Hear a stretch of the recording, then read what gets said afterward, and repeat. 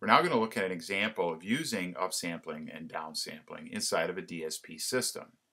So the system that we're going to consider here has an input x of t passing through an analog anti-aliasing filter, HA of omega. We're going to then sample at intervals of t. That gives a discrete time signal x of n, which will downsample by 3 to obtain xd of n. Then we'll pass that through a bandpass filter and take the output and upsample it by 2 to get yu of n.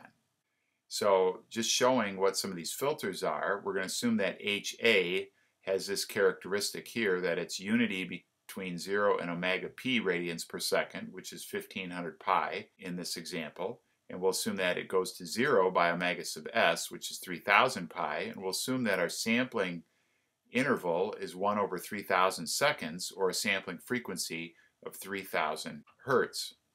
And then, of course, the downsampling operation is actually implemented by first passing the data through a low-pass filter with cutoff pi over 3. We'll assume that's an ideal low-pass filter.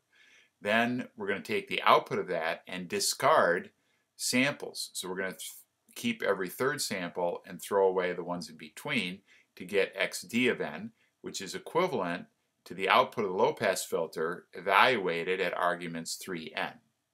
Then our bandpass filter we'll assume has a pass band from pi over 4 to 3 pi over 4 radians. And then on the upsampling side, remember that to upsample, we first insert 0 values, and since we're upsampling by a factor of 2, we're going to insert a 0 in between every existing sample of y of n. And then we pass that through a low-pass filter with cutoff pi over 2 and a gain of 2.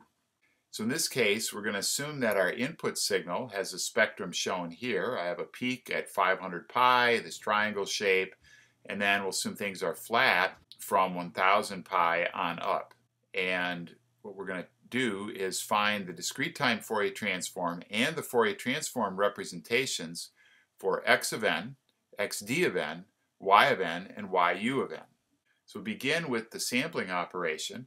First we pass our input signal, which has this Fourier transform x of omega, through this low-pass filter and then sample.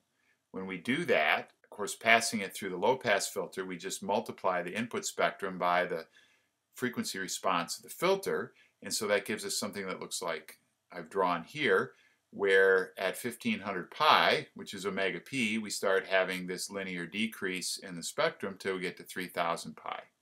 And then when we sample, we have our usual representation for the Fourier transform of the sampled signal.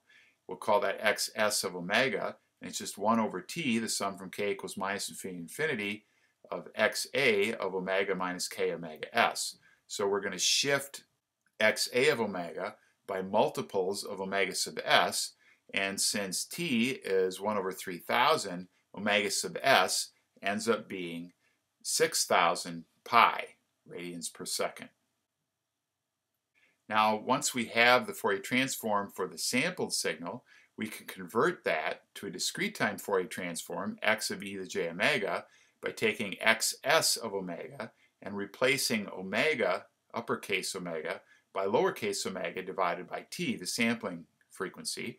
And this always takes the sampling frequency omega sub s and maps it to 2 pi, which of course maps the Nyquist frequency, in this case 3000 pi, down to pi in terms of lowercase omega.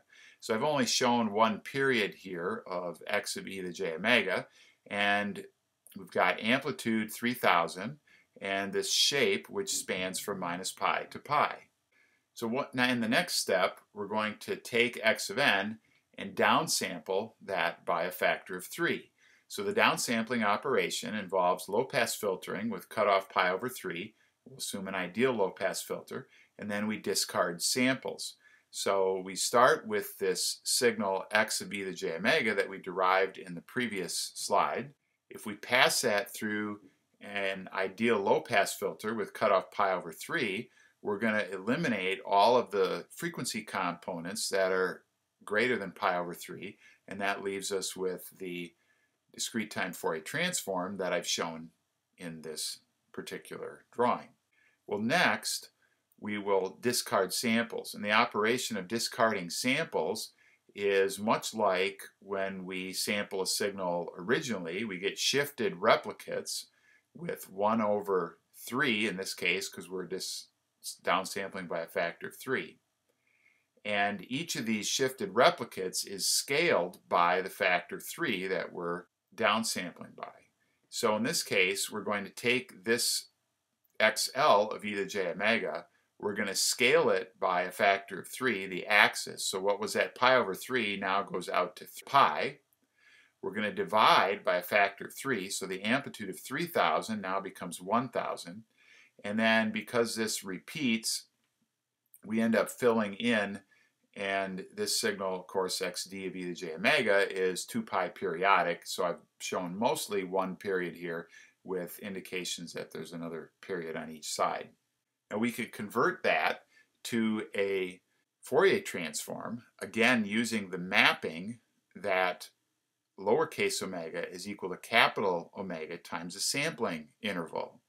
And since we've downsampled by a factor of 3, I'm assuming that the sampling interval now, instead of being 1 over 3,000, is 1 over 1,000. And our Fourier transform would look like I've drawn down here. What happens at pi gets mapped to the Nyquist frequency, which in this case is 1,000 pi, since omega s prime, the sampling frequency associated with t prime, is going to be 2,000 pi. Now in the next step, we're going to pass this downsampled signal through a bandpass filter, which I've sketched here. So we have this incoming downsampled signal with discrete time Fourier transform xd of e to the j omega. And the output then is just the product of the frequency response of the bandpass filter times the input spectrum. And so that's going to wipe out everything that's not between pi over 4 and 3 pi over 4. So it's the only region we have signal content left. So we get this picture that I've depicted here. We've zeroed out in this interval and then above 3 pi over 4. And I can again use the sampling interval t prime to convert this to a Fourier transform by scaling the frequency axis according to lowercase omega is equal to capital omega times t prime. And this maps, just as we had in the previous slide, the Nyquist frequency of 1,000 pi in capital omega corresponds to pi in lowercase omega. So we've got from 250 pi to 750 pi is where this signal occupies in terms of radians per second. Well, our final step is to upsample the output of the low-pass filter by a factor of 2. And we accomplish that by first inserting a zero sample in between every existing sample of y of n. And then we pass that signal through a low-pass filter with cutoff pi over 2 and a gain of 2. So this was our incoming signal spectrum. When I insert zero samples, this scales the frequency axis by a factor of 2. So everything gets compressed by 2. So what I had here in the input centered at pi over 2 now becomes centered at pi over 4. And recall that y is 2 pi periodic. So I also had one of these shapes centered on 3 pi over 2. And when I bring that down, it'll show up at 3 pi over 4. So once we do the scaling of the axis, what was 2 pi periodic now becomes pi periodic. And that gets taken care of by the low-pass filter. So I've sketched out the low-pass filter involved in the upsampling operation. We have a gain of 2, and our pass band is minus pi over 2 to pi over 2. And that wipes out these terms at 3 pi over 4 and minus 3 pi over 4. And we get finally the discrete time Fourier transform of the output is just shown as shown here. Now we can again convert this to a Fourier transform, and we'll assume that this upsampling operation affects the underlying sampling interval. So before we started, we had a sampling interval of 1 over 1,000. Since we've upsampled by 2, we'll assume that's gone to 1 over 2,000. And again, what happened at pi in lowercase omega gets mapped to the Nyquist frequency, which in this case is going to be 2,000 pi. And so pi over 4 corresponds to 500 pi, 1/4 of that. So it's very straightforward. We just have to be careful about mapping our axes and being systematic and proceeding through this sequence of steps to find the spectra of the signals at each stage.